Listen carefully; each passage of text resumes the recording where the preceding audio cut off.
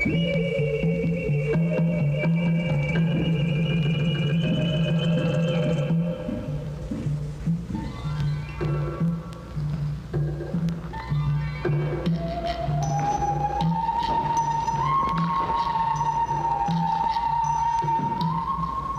is a tomb of an ancient leader buried in the ruins of Palenque, here in southeastern Mexico. According to some scholars, this area in the northern part of Guatemala were the cradle of the great Maya culture. Who was this man, and why was he buried in this temple?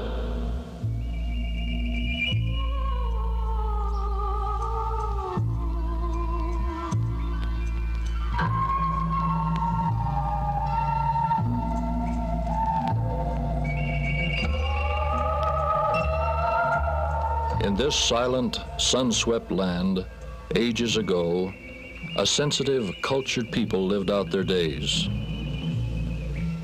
Here they worshipped, built these great structures, prospered, loved, fought civil wars, and disappeared as mysteriously as they came.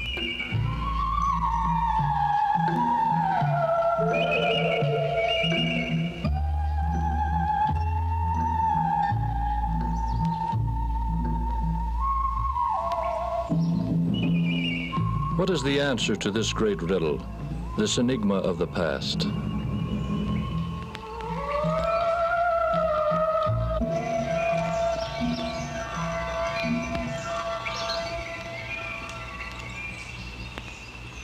The ancestors of these Mayans built an impressive civilization even before the time of Christ. Some scholars feel that the ancient inhabitants of Central America developed a culture equal to that of the great cultures of the Old World.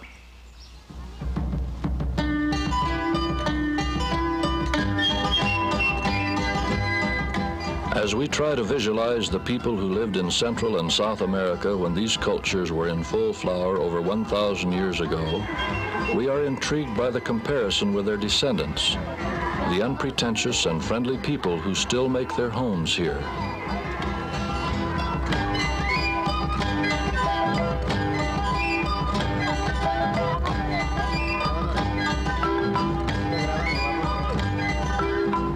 The Aztec culture, headed by the great chief Montezuma, was the remnant of a once glorious civilization which foreshadowed it by thousands of years. Who were these ancient people who preceded Montezuma? Their origins and what subsequently happened to them are fascinating questions to scholars and laymen alike.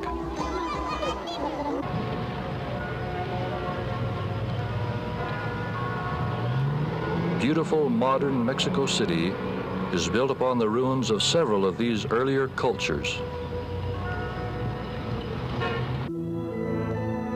Research has shown that these people were deeply religious, and among many of the cultures, one of the most persistent beliefs was one concerning the great sky and life god called Quetzalcoatl. Although the god Quetzalcoatl is given various names, the illusion is much the same: a fair, bearded person with blue eyes and wearing a light robe. He counseled the people, taught them, and left with the promise that he would someday return. Quetzalcoatl means feathered serpent, and this symbol is seen in ruins all over Mexico and Central America. It is believed that the feathered serpent is a degenerate symbol created by later peoples to perpetuate the memory of this great deity who left as mysteriously as he came. When Columbus landed in the New World, many natives thought that he was this great white god who had returned. The people of this land believed very firmly that I, Cristobal Colon, with these ships and crew, came from the sky. And in such opinion they received me at every place where I landed. And to this day many of them are of the opinion that I came from heaven. And others went running from house to house with loud cries of, "Come, come to see the people from heaven." The Spanish conquistadores under Cortez experienced the same type of welcome from the great Montezuma and his people after they landed in Mexico. The crafty Cortez, taking advantage of the legend, told the chiefs he was indeed sent by Quetzalcoatl, and their belief in the great white god was so strong it is recorded that with this joyful news, they wept for a long space of time and could make no reply. Cortez wrote back to Spain, describing large cities of 50,000 inhabitants or more. He mentioned towers of heavy construction.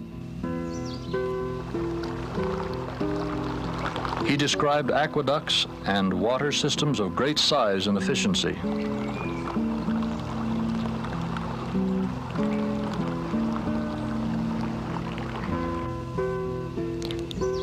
Just outside of Mexico City, Teotihuacan exemplifies the high degree of civilization attained by these pre-Aztec ancient peoples.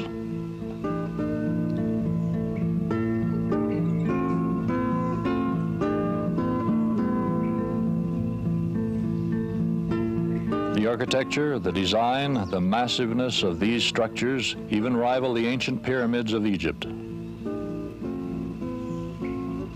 Mitla in central Mexico exhibits the exquisite workmanship of these ancient artisans who were highly skilled in the art of masonry and in the use of cement.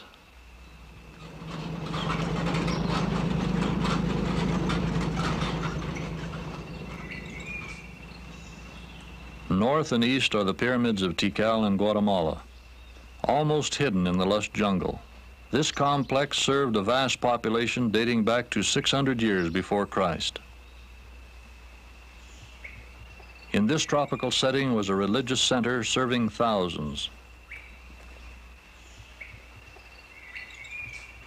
Copan, Honduras, is thought to have been a great seat of learning.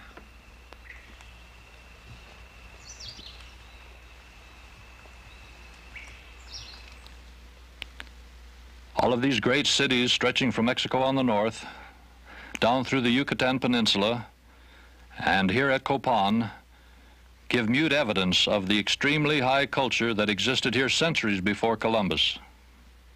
Francisco Pizarro, a later explorer, made conquests in South America and was amazed to find millions of people scattered over this land from Ecuador to Chile. He discovered complex irrigation systems, including canals and reservoirs still in use today.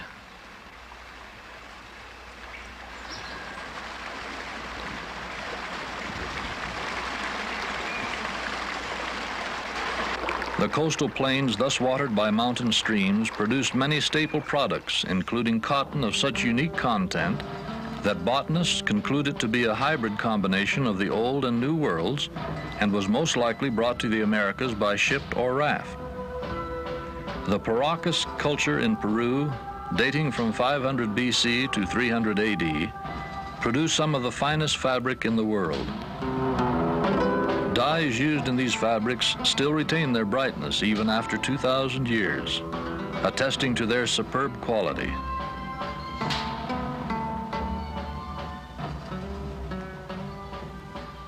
The craftsmanship in New World pottery making was equal to the finest in the Old World. Some resembled the ceramics of Asia.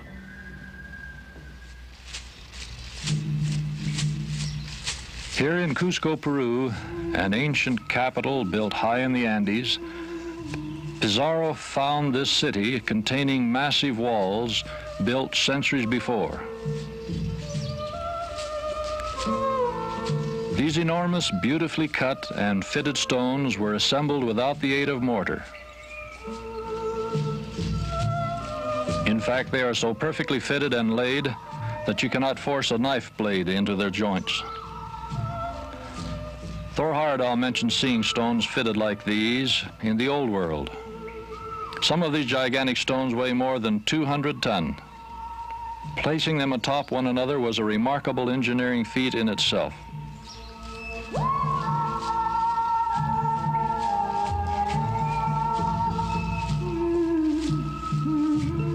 Machu Picchu, hauntingly beautiful, was believed to be a fortress complex built to protect Cusco from invasion.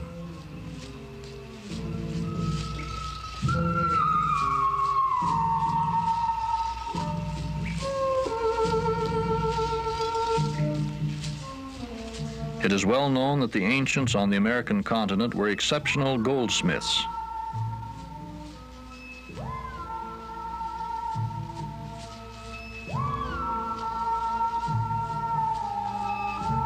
Pizarro recorded that it took 60 Incan goldsmiths working night and day for 1 month to reduce all of the stolen artifacts down to bullion for transportation to Spain.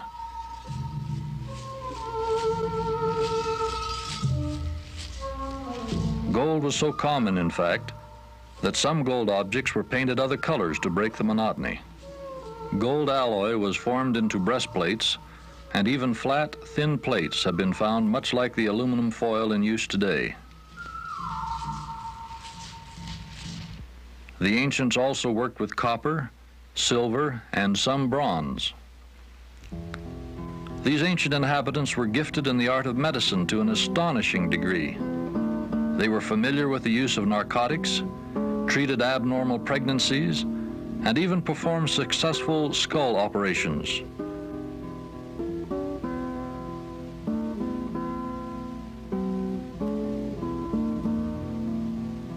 But these ancients displayed some of their greatest skills in their engineering and road-building feats. Crisscrossing the land were excellent highways connecting all important points. They understood grading, tunneling, and the building of suspension bridges, all utilized in this interesting highway system which runs from Quito in Ecuador to Chile, a distance of more than 3,000 miles. Similar ancient highways are also found in Mexico, such as this one at Cabá. The pre-Columbian people of Central and South America were also accomplished musicians with a musical scale similar to that found in the Mediterranean area. The panpipes of the New World are almost identical to those of the Old World. They were also gifted astronomers. And over 1,000 years before the Old World had today's calendar, New World mathematicians and researchers were using a more accurate system. Old World influence in architecture is noted in this restored Peruvian ruin. At these ruins near Lima, Peru, many interesting discoveries have been made.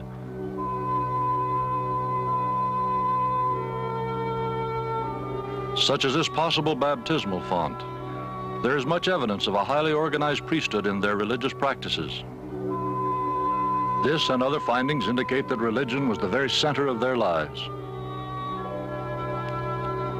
These early Americans understood the creation of the world, the Great Flood, the closed ark, the building of the high tower, and the confusion of the languages, much the same as they are found in the Old Testament. Scholars obtained this knowledge from the works of a royal Indian prince, Xochitl, who was taught the Spanish language by padres who followed the conquistadores. One of these Spanish scholars, named Sahagún, translated the ancient traditions of life after death, fasting and baptism, all basic Christian doctrines.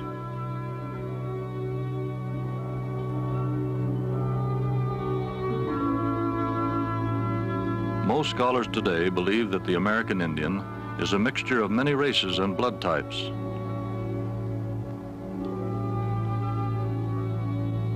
Recent studies and discoveries also link the Americas with Mediterranean cultures. Similarities between the cultures of the Old and the New World provide us with some clues as to their origin. Stone boxes, for example, have been found both in the Old World as well as the New. These boxes often contain gold, jewelry, tools, or other valuables. Compare this box discovered in Mexico with the one found in Persepolis, Iran. The Persepolis box contained two thin metal plates, one of gold and the other of silver, upon which was engraved the record of King Darius. Several hundred different inscriptions engraved on gold, silver, and copper plates have been discovered in the Old World. And then in the year 1823, a stone box, much like those you have seen in Latin America, was unearthed in the side of a hill near Palmyra, New York. The stone box was found to contain ancient gold plates, with strange engravings upon them, much like those found in Iran.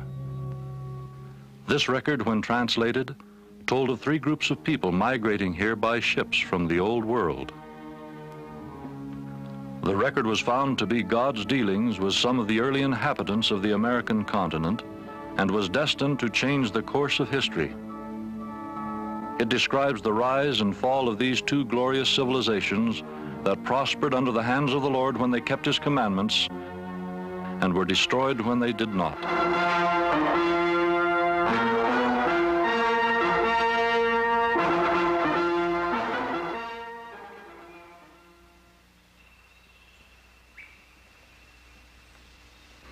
As we study the stone box at the temple of Kukulkan, another name for Quetzalcoatl, we see a box very similar to the one Joseph Smith described. Speaking of the lid of the box which he found in New York, Joseph Smith said,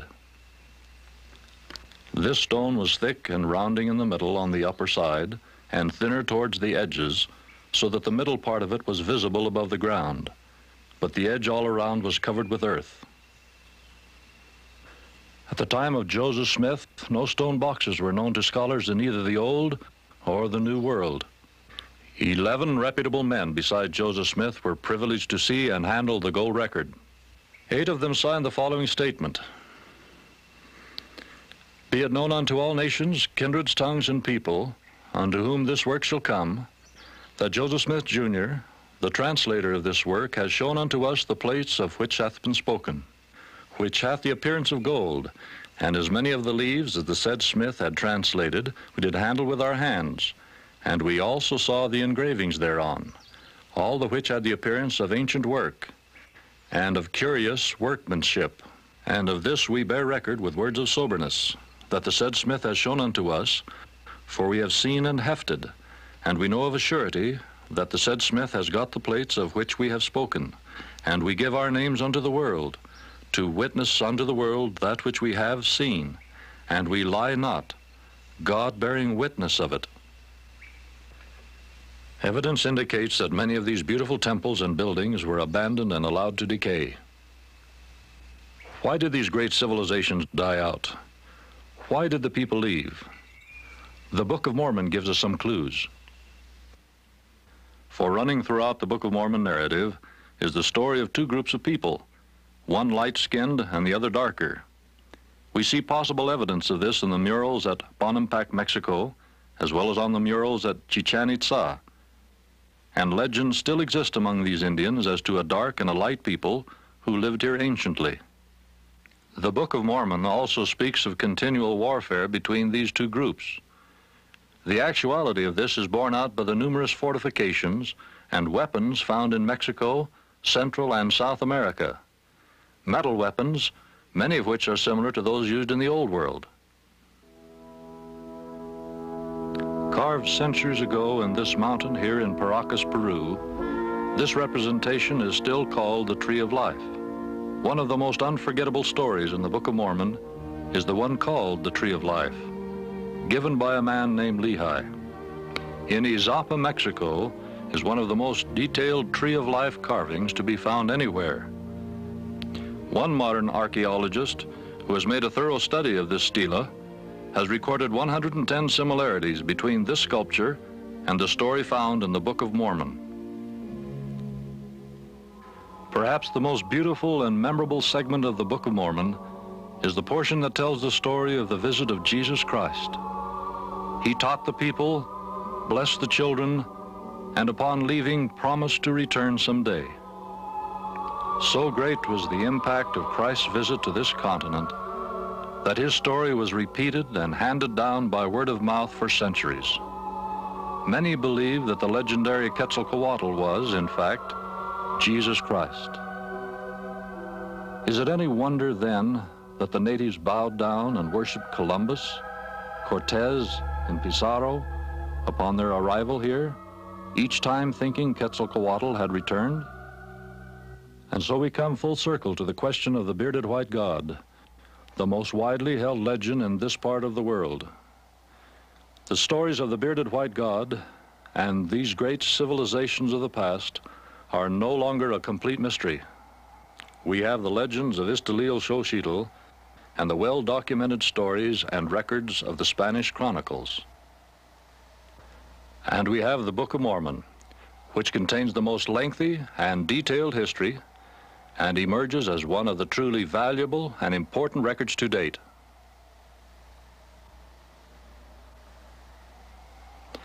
I have visited Central and South America many times and marvel at the tremendous civilizations which once existed here. I have also studied the Book of Mormon carefully for many years. As I compare these ruins with the events recorded in this book, I have found nothing to discourage me in my convictions as to the truth of this record. And yet I have found hundreds of examples substantiating the things that are written here. It is not only a record of an advanced civilization, but also provides us with some profound guidelines for living, which are as practical today as when written centuries ago. In this book you will find reassuring answers to questions such as, is there a God? Does man live after death? What is the purpose of man's existence? Why must man suffer? These evidences of great civilizations lead us to some answers with still much to be learned. But both the histories of the peoples described in the Book of Mormon and the remains of ancient cultures found in North, Central, and South America help us appreciate how truly advanced some pre-Columbian cultures were in this hemisphere. This Book of Mormon is true. It's a companion volume to the Holy Bible and the most electrifying and most important record of our time. I testify to you that it is true. And I don't expect you to take my word for it. I'd like to read to you the words of Moroni and urge you to accept his challenge that he has given to you as recorded in his writing. And when ye shall receive these things, I would exhort you that you would ask God, the Eternal Father, in the name of Christ, if these things are not true. And if ye shall ask with sincere heart, with real intent, having faith in Christ, he will manifest the truth of it unto you by the power of the Holy Ghost. And by the power of the Holy Ghost, ye may know the truth of all things,